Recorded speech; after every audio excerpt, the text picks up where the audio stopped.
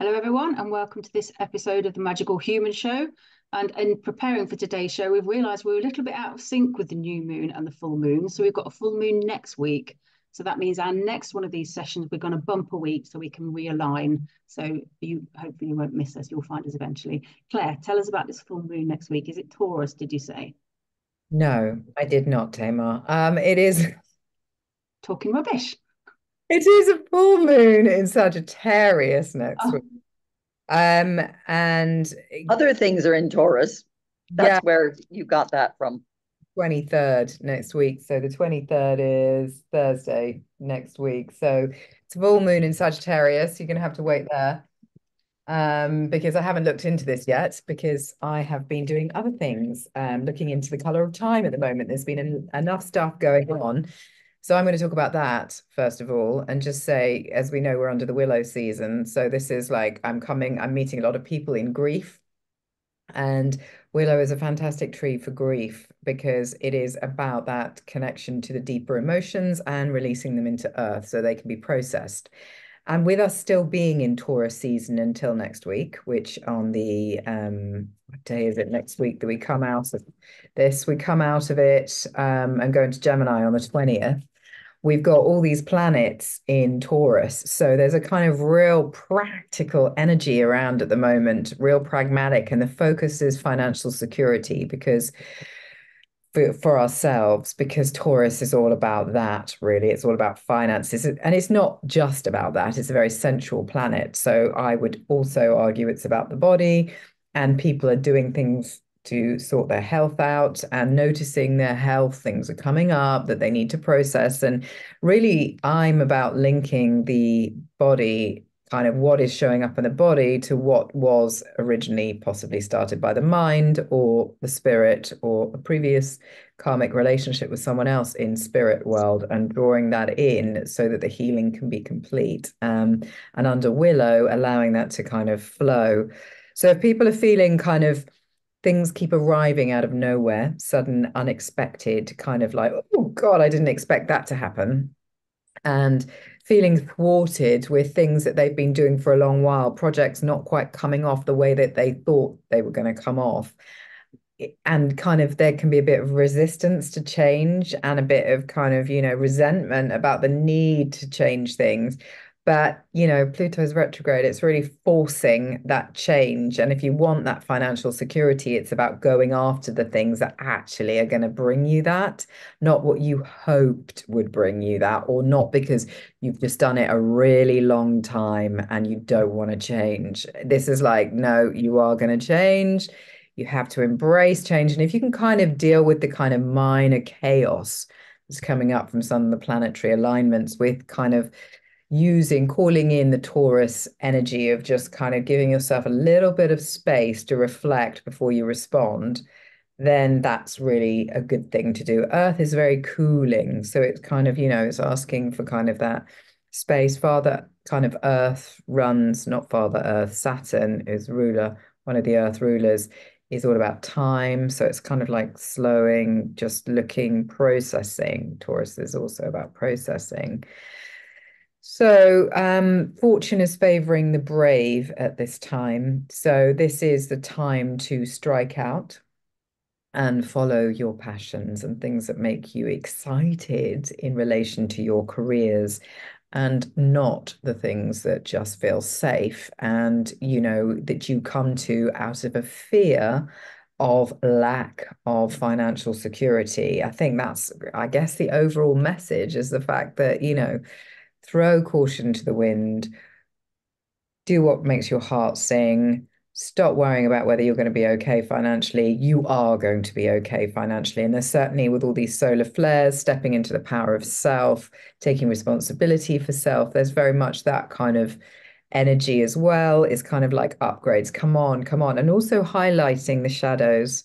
And so relationship with others that are a bit shady might be falling away at this point in time as well, or being revealed for what they truly are. And that can be also upsetting. But again, Willow is inviting us to cry out those tears and acknowledge them. So That's what I have to say about this moment in time, and also integrity. Everything is about having integrity to yourself and then others. And integrity means owning yourself and your reactions and taking responsibility for that, as opposed to thinking that you need to force situations and be in places that make you uncomfortable for the sake of your ego.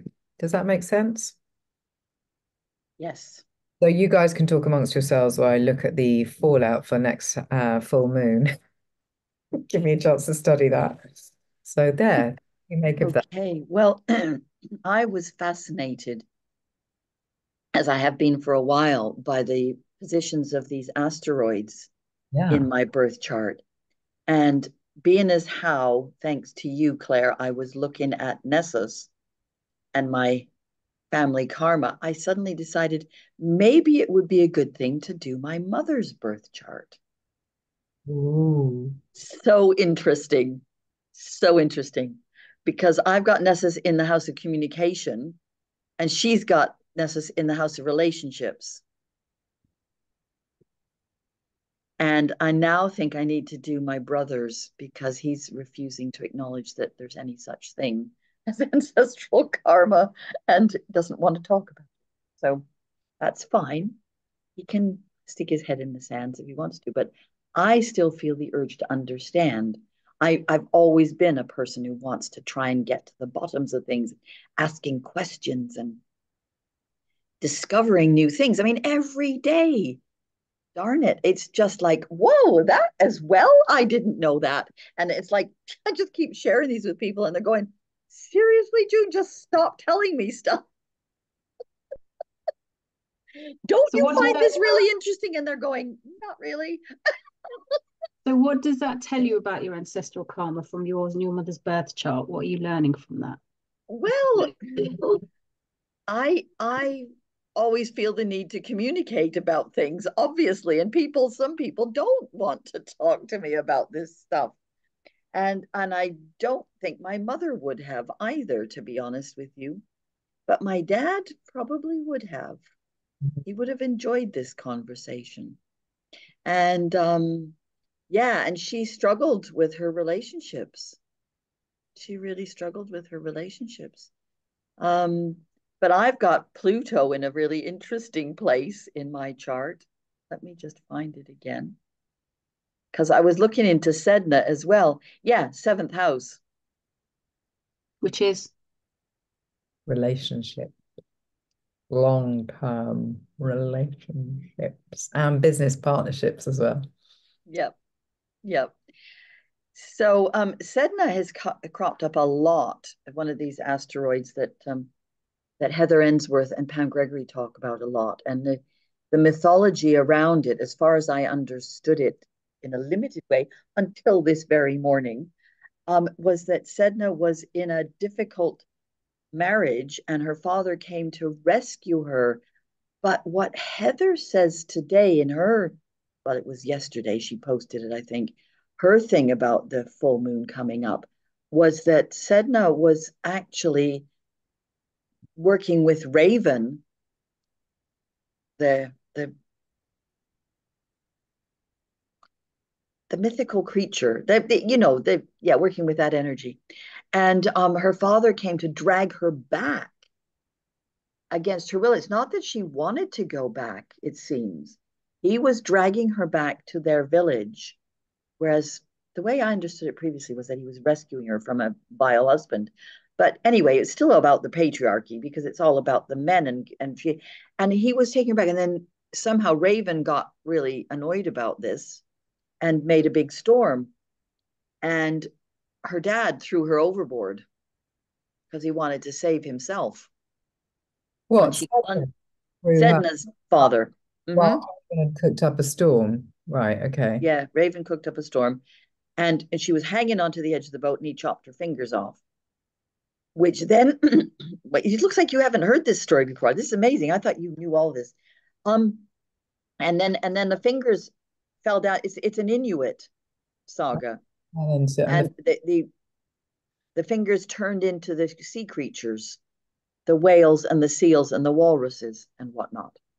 And she ended up giving up and letting go. And it's transformation, transmutation. She turned into the goddess of the oceans. Well, she let go into her emotions, didn't she? She So, did. And she yep, let go of hanging on to the patriarchy. yep, and this is so interesting because this is what I've been saying recently about the fact that by returning to our emotions, we have not been allowed our emotions for thousands of years. We prefer to be in our thinking brains. Emotions make us feel uncomfortable, and people don't want to own their emotions. But by stepping into the emotions, you become empowered because you no longer feel embarrassed. You start to live by the way you feel and acknowledge that as a primary way to kind of, well, your primary voice and instinct rather than this part of you that may be giving you false information programmed by this part of it. So I'm totally with you there, June. Have you gone quiet? Me? No, No, sorry, I thought you'd gone. Tamar's listening. we're listening so we can hear you. No, you could. It just suddenly June just felt very quiet, and I was like, "Is she okay?" But she's fine. Usually I'm going, yeah, yeah. Well, I think also that's very interesting what you say about emotions because I've always expressed my emotions. Can't help myself. They just come out. And then I felt embarrassed for other people having to deal with my emotions because they were too much for other people. I was always too much. You know that poem about the girl who was too much? That was me. Yeah. I was too much as well, and emotions had no place, and it made me Mhm. feel uncomfortable being emotional. So I'm Yep. so the poem, you will have to send me the poem because I basically am, yeah, identifying with you on that level, June. Mm.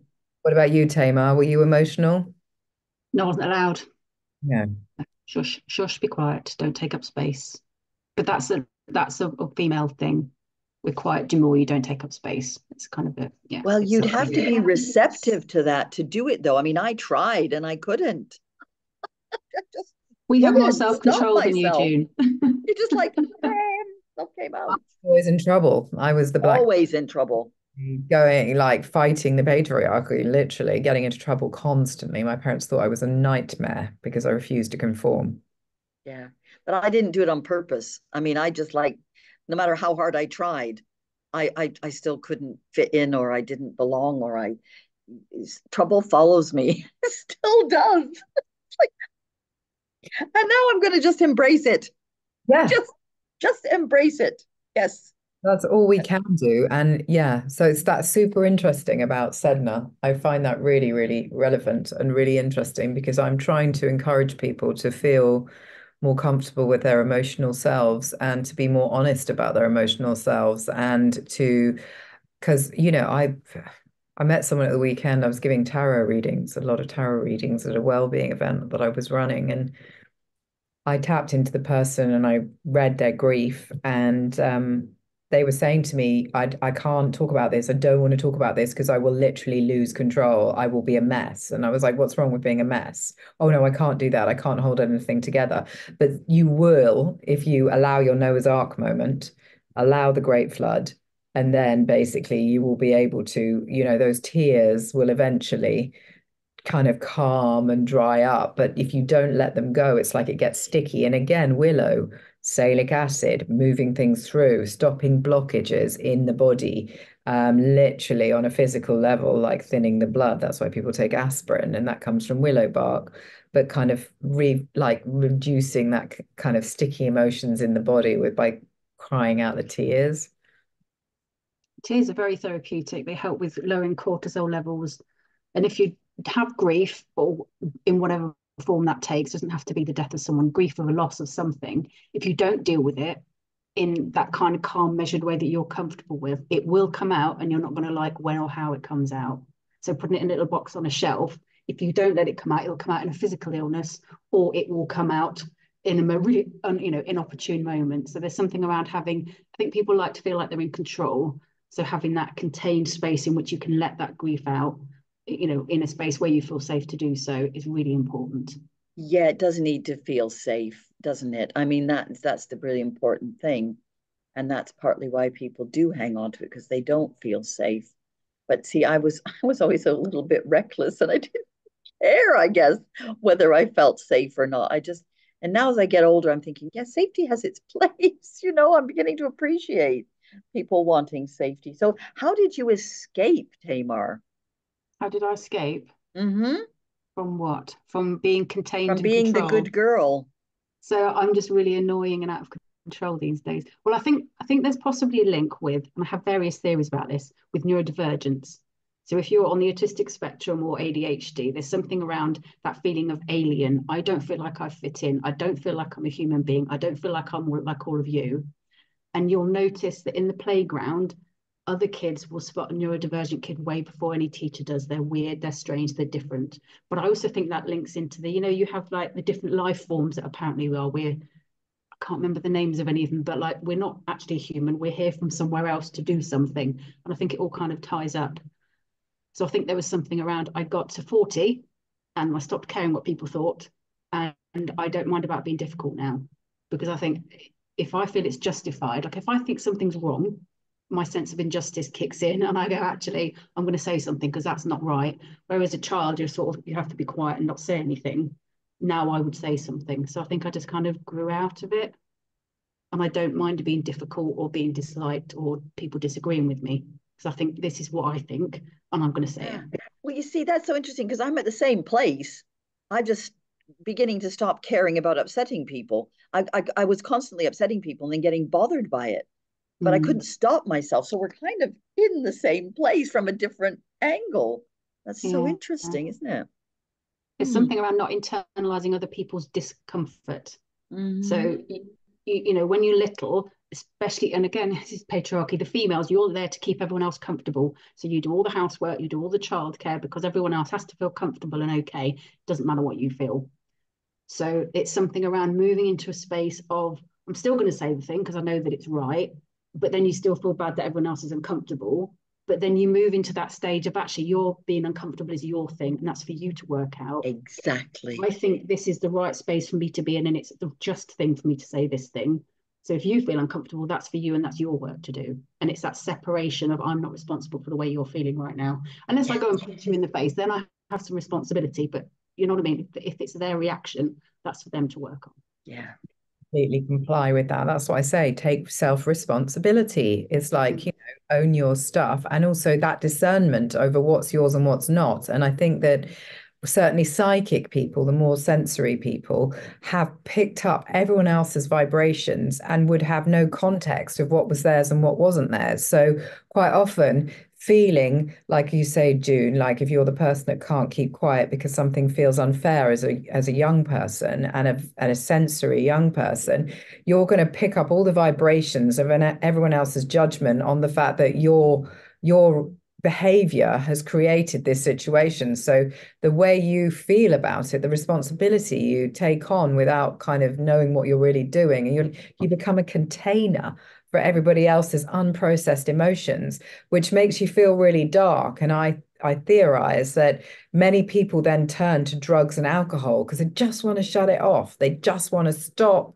absorbing all of this stuff. And again, this is the world, this is the land of the uninitiated. And the more we get older, and the more we return to spirituality, we have to get those sensitive young people that are able to read the nuances and initiate them, tell them they're gifted, make them feel there's context for this, there's a space for them, and they're really magical. That's what I think. Mm. Yeah. Yeah. Absolutely agree. And I think that there's something about this whole we are all connected thing that some of us have been feeling for a really long time, but nobody was talking about it. And now everybody's realizing that we're all connected through the water, through our auras that are merging with each other's. There's no way we can't feel other people's stuff. And this is what I think is happening with all those super sensitive children. They are completely overwhelmed by it because nobody is teaching them how this is actually fine. You can ground yourself and you can send all that disturbed energy from other people away because it isn't yours. And you can figure out what is yours that way. It's so important. Yeah. And maybe they're being born like I think this is the time for ancestral clearing and karmic clearing, and they're being born to help with that clearing because their karmic lines have become so distorted because we've been in the dark ages for so long, away from our spiritual selves. And now we're returning to that, recognizing the integrity and the importance of that part of ourselves for accountability purposes. Like I've been ranting on about this as well recently. Tell me what you think of this. I feel that people have lost accountability because the church for the last 2000 years and previous patriarchal religions have said, you can do all these atrocities, but as long as you pay the church or you express your sin, you confess your sin, we'll make it better and you're okay. So people have been discharging their morality. They've been outsourcing it. Now, as people have moved away from the church, as someone pointed out to me yesterday and said, well, there's loads of people who don't go to church anymore. I was like, yeah, but they just buy their way out of it. They don't feel they need a moral compass. People aren't necessarily aware of their moral compass, as it were. They can largely ignore it or dumb it down with, materialization, drugs and alcohol, again, other various ways. And this level of integrity needs to come up again. People need to take this kind of on board and do something about it. So what do you think about morality bankruptcy? So there's It's a a huge thing. shift. I know you two aren't particularly social media types, but something very interesting is going on at the moment. So recently there was the Met Gala, which is this big fancy do, I spotted 75 it. grand for a ticket, and they're going, people are starving, and you're spending 75 grand on the ticket, let alone the outfits. And the outfits all look like something from the Hunger Games. And there was a person who I don't know who they are, that they must be semi-famous, who wasn't even in the gala, was all dressed up, and they did this social media post saying, let them eat cake, and it's caused an absolute shitstorm, and everyone's blocking all the famous people on social media because they monetize it. That's how they make their money. And it's called I think it's like hashtag block party or something like that, and they're blocking everyone, mostly because a lot of them haven't stood up and defended the Palestine Israel thing that's going on Gaza. And they're all kind of losing money hand over fist, and everyone's going, we're not doing this anymore, we're not going to pay attention to what you're dressing in, what you're wearing, what you're selling, because there's more important things going on. So this shift of consciousness has kind of taken this huge leap, and it's really interesting. And so there's something around, because if they were saying, how I read this post the other day about a fine is only a fine if you're poor. If you're rich, it's the cost charged to do the thing that you shouldn't be doing. Mm. And how divisive it is. So there's something around the gap between rich and poor has become so big, Yeah, that people are starting to go, no, no. It's really interesting. Go the youngsters, eh? Can we get rid of Beckhams then? Because I can't really see the point. What's the point? What's the point of you? they were probably there. I have no idea, but I know there was a whole thing about Katy Perry wearing a dress, and it was all. And then she said I wasn't even there, and it was, I don't know what had happened. Somebody had done an AI thing of her in this dress that didn't exist, and she wasn't there. It's just so bizarre, so bizarre. Yeah, I was at a wellbeing conference 2 weeks ago, and there's a DJ called Mark Devlin. I don't know if you've heard of him. He used to be a radio DJ. June, you probably have, the Freedom Network. And he gives these amazing talks about the connection between the music industry and the acting industry and the army and the CIA, and how most of these people have these Cinderella stories, which are absolute fabrication in order to justify their meteoric rise to power, which is actually because they are connected to the right families. And Joe Public can't actually penetrate this very closed industry, which is highly manipulated to bring about orchestrated cultural change. And he talks about the 60s being around the LSD movement and how the government was actually releasing the LSD and making sure that the books that everyone was reading that looked like they were being really avant-garde and stuff like that was all stooges. And then he talks about in the 80s when ecstasy and MDMA came out, that was another government orchestration to kind of bring about this thing to make people feel they have some sense of freedom and that these rebellious things are going on. But actually, all these people are just completely and utterly owned by their families and by it's the minority. And it is so ridiculous. But those are our role models, are they not? Mm. And he says, and somebody else was talking about the frequency of sound, which in the ancient times was 428. And you can get instruments. Giles was talking about this, that are like all tuned, like didgeridoos of 428. And that's a very healing, beautiful sound frequency. And this used to be played in the temples and in public spaces, and it helped people to connect with spirit with ease and feel really harmonized. So they changed the frequency to 440 so that people were a little bit angry, a little bit triggered, a little bit dumbed down, again, stepping us and separating us from our kind of sovereign selves so that we'd be easier to control. And now we have things like this horrendous rap music, which is so sexualized, so violent. And the intention behind that is to bring about social discourse. It's like a huge, great way of, again, separating people out, making us fight with each other, making us basically easier to manipulate and control. It's absolutely fascinating. Yes.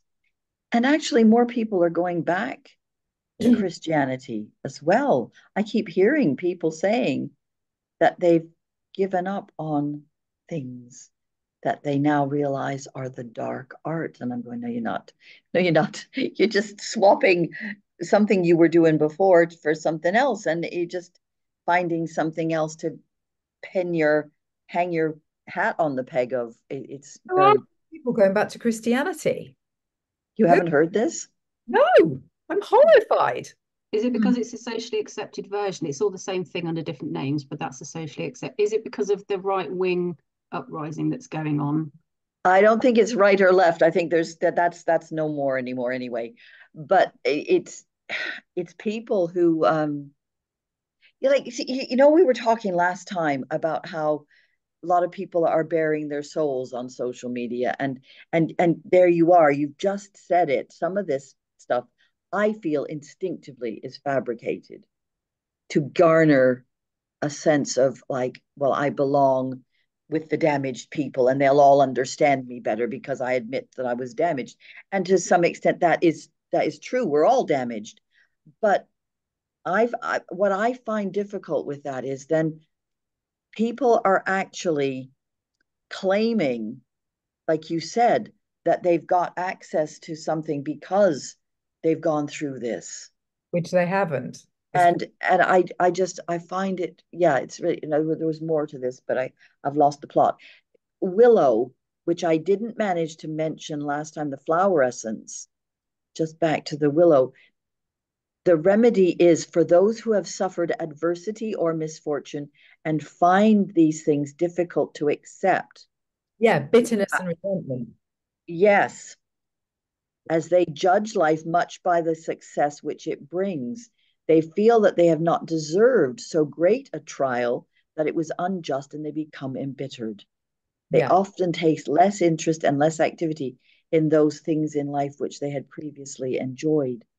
So that fits kind of with that picture, that people get stuck in that they made me like this.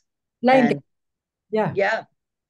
Absolutely. And can't move forward because they found some level of kind of identity within their kind of, it's a way of garnering people's attention, isn't it? It's a way of kind of, garnering self-care. I mean, like care from others that they perhaps didn't get when they were growing up. But, you chose your parents. It's like, when are you going to do something about that? But accept the learning. I think that's my big message to people, is it, however difficult something might feel, there is always a learning in it. 100%. And you don't have to rejoice that things are difficult, because that's just ridiculous. But and certainly not rejoice that other people are having a difficult time. But say, okay, step back a little bit from it, ground yourself, and look at what the learning might be and how you go forward. This is how I think we will get through these trying times. But I'm still horrified about the Christianity, June, that, maybe it's because people are rediscovering their spiritual side, and Christianity, as Tamar points out, feels like the only viable option, because it feels like a safer option. And, obviously there's going to be good Christians out there. It's not the whole thing is completely corrupt. It's just the fact that you don't really need a third party to access your divinity. And And I think it's down to interpretation, but I have met really good vicars and priests and, who've got really the right kind of vibration to hold space for people. So I'm not downing the whole of Christianity. I just, this is a religion which sets quite unrealistic expectations of people's behavior and doesn't really have any powerful female models in it, role models. Well, they erased them, didn't they? That's the point. Yeah. Two choices, really. No, I'm going on the horse side. I don't want to be the virgin, but Say that again. for a while. Because I talked over you. So say that again. I said you either get to be a whore or a virgin in Christianity. You're either Mary Magdalena or you're the Virgin Mary. And I said I'm going on the horse side because I don't want to be a virgin. I don't want to be a nun, all that stuff. And that's what's making Tamar laugh a lot. Well, yeah, the whores have more fun. Well, they're more real. They're more real. I mean, you can only be a virgin for a very short while of your life, and then the rest of the time, well, hopefully, you're not. But also, Mary Magdalena was called a whore because she was a bright woman who was basically Jesus' equal. And the concept of that 400 years after they died was just too bitter. They needed willow. It was too unpalatable. So, she had to be a prostitute. So yeah. Well, the Romans tried to take over the teachings of the Essenes, which was the sect that Jesus and Mary and all the other disciples were in, and they destroyed loads of the documents that the women disciples had written and hidden them, and then some have come back to light, But Mary was Jesus's wife, actually. Yeah. As far as I know, I mean, like none of us was it. Well, maybe we were there. Who knows? But I understand from reading Lawrence Gardner's stuff, and he seems to have done his research. And not other people as well say that she was his wife. That's why she's at the Last Supper. And why wouldn't she? And she was supposed to have met Jesus through Mary because Mary was at the same mystery school she was trained in. So they were all, there was initiation schools back then that people went to and properly learned about this spiritual practice and how to basically be a priestess. And we need those back again, really. Mm-hmm. Yeah, for sure. And I think this whole seeking out another guru or somebody to listen to tell you what to think or what to do and how to become a more spiritual person. Again, it's like trying to replace the fallen authorities with the hollow legs and the, falling off their pedestal with someone else who is not going to serve you. You have to go back inside, haven't you? Really, that's the message. Something else happened. Let me just say something. Hold on to it. Mind Valley, the guy from Mind Valley. Have you guys seen him?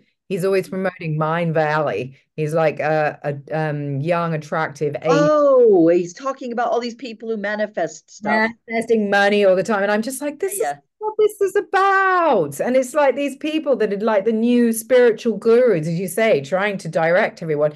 Everyone's following them. And I'm just thinking, I don't like what they're saying anyway. What were you going to say, Tamar? So there was another thing that happened. I can't remember all the details. The Vatican have been preparing documentation or process or a policy around how to manage if like an ethereal being appears or something. And so everyone's going mental, going, something is about to happen. They know something's about to happen. What's going on? Because also, and this might not be at all related, but it popped into my head, is around the Pentagon. Yeah.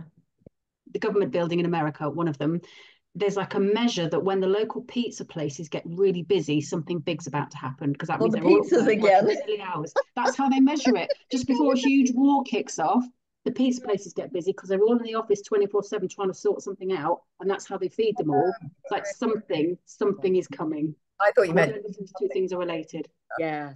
We don't want to talk about that one right now. Ooh, wow. Well, maybe we do. Have you seen King Charles's portrait? Yeah, I thought it was quite. It felt pretentious as something dark is about to happen. Yeah, it's really sinister.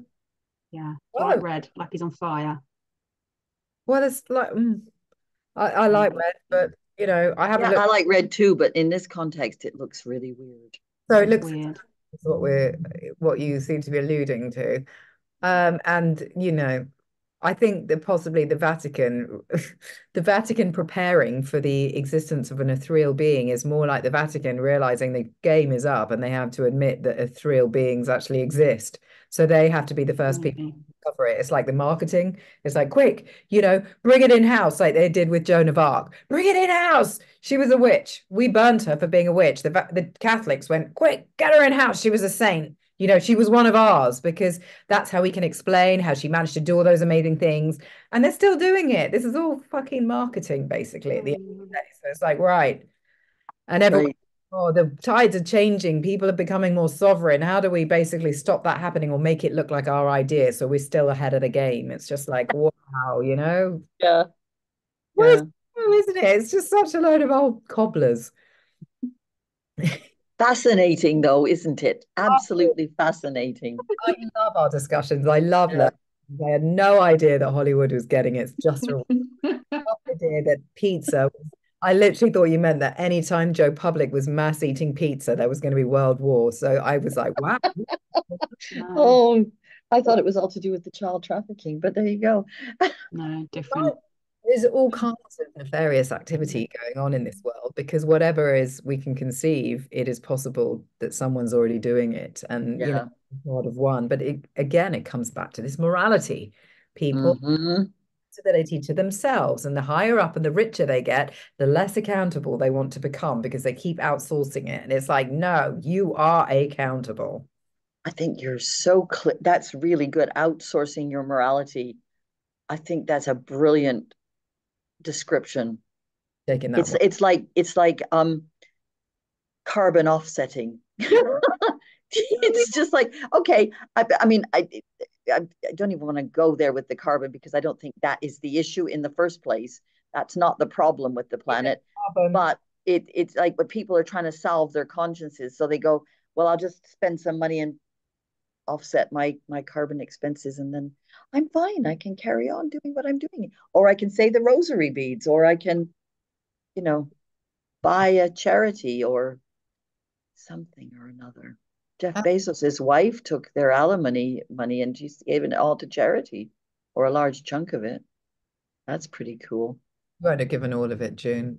Yeah. No, no, she wouldn't have given all of it. She'd have kept millions and millions. But And again, it's that vanity project, isn't it? It's like, mm, if you I really think would, there's a little more to her I don't know who because the person is. because she gives, I suspect she does have some, but because it generates interest and creates more, the amount she's given, it feels like a little bit more. I don't know if it's like a you to him for I'm going to do this with the money that you earned. I don't know. I think she's a little more on the light side than the dark, but I don't know an awful lot I about that's the her. feeling I got. I didn't look into it in detail, but that's the Mm. feeling I got. And therefore that will be true. But She it, was redistributing the ill-gotten gains. but the Yeah. bit, but the, yeah, yeah. But it's that thing of if you're really going to do something kind, you don't need to tell anyone about it. Mm. Yeah. It's just, all of this stuff, if you're really going to do it and you're going to do it well, you don't need the kind of, the recognition, external validation. The only person you need to validate is yourself. Back to that again. You Yes. came full circle. As I mentioned that at the beginning. Was that just before we started recording? I don't know, but Yes, I Yes, you think were I did telling us because about being a doula. Tell us about being a theme doula. last week was about external validation and me struggling with letting go of needing that and feeling like I hadn't got there yet. And then today I got some validation because somebody wants me to be at their birth and they're quite happy to pay me the full price that I'm asking. And I just like I feel so nice. That feels nice. Is exactly. it validation or is it feeling valued? Is it maybe it's not about validation? Sorry, Claire, I spoke over you. Oh, that's a yes, that's interesting. Yeah, I didn't Because you kind of probably had the both. negative spin that I shouldn't have to need this external validation, but maybe that's not what it was. It's about being valued for you and your skills. Yeah. That is it. And it's about the fact that when it feels good, because everything is about feelings, then it's right. And that is what causes the kind of the good flow of the kind of, make sure you get paid what you're going to give because it's keeping the balance. And then it feels good. You feel like, you've done something right. And when it doesn't feel right because someone's exposed you, taken advantage of you, that's when it gets imbalanced. Yeah. Yeah. So Although people can feel good about abusing people, so I don't know. I don't know if they actually feel good. I think, They feel It's that, different. well, it satisfies something in them, doesn't but it? I So, don't think they would feel entirely good about it. It would be a not dirty in their heart.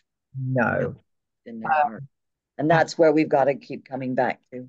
The heart and how we feel about things. Yeah, it's feeling aligned, isn't it? And I was noticing this weekend when I was giving the tarot readings, I was noticing that when I overgive, when I overchannel, which I am very prone to doing when I'm doing circles and, I'm doing them for free or whatever, when I've done something out of balance, I crave sugar.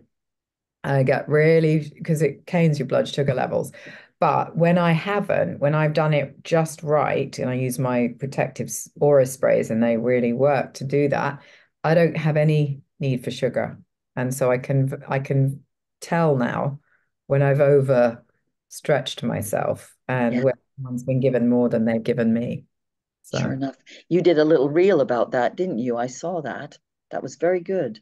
Mm. thanks, June. Yeah, I really, and that was a situation which blew up in my face. Someone let me down last minute for who was a reader at my event. It could have gone very wrong. Trying to think about who else to do it, and then I just thought, oh, do you know what? I'll just do it myself. And I had 9 very successful readings. And I was like, I don't know why I don't do this because I can do this, but I needed to be pushed to do this to show that I could do this. It's like Mm. taking out of the situation. Am I going to be feeling really upset this person's let me down at the last minute? Or am I just going to accept that that's the situation and to run with it and not feel any? And I just feel gratitude towards the person now because they played a part, even though it was stressful, in my development. So, That feels like a gateway event that opens something. yeah, exactly.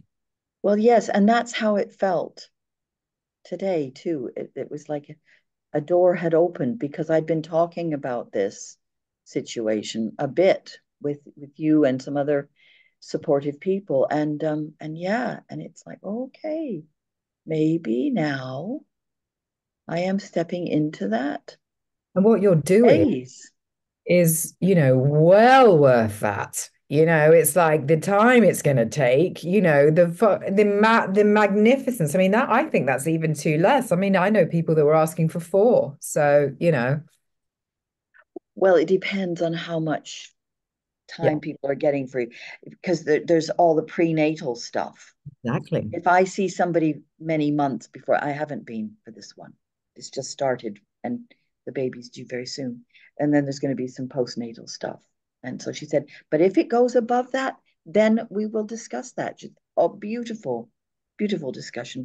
She was willing to Yeah, go she had integrity. It sounds the like value it she has really kind of integrity. gets it. And those are the kind of clients I like to work with. Yes, yes. And somebody I do a home visit for said to me the other day, do you want some extra? And I went, that would be lovely. Thank you very much. Receiving with grace, ease, and grace. Yeah, I've been yeah, doing a thank you more please activity. yes. Well, I'm still doing the whole Pono thing. It's a Hawaiian prayer as well. I just say Yes, grace, ease, and gratitude, and that seems to work with me. I that's lovely too. gratitude. Mm. On Are we done? that note, that sounds like a nice Oh, positive way yes. to I end. have somebody coming in a minute, so I must go. Okay. Thank you for seeing everyone. We'll see you all in about 3 weeks because we're now going to back realign with the moon. So we'll see you on I think it's the 6th.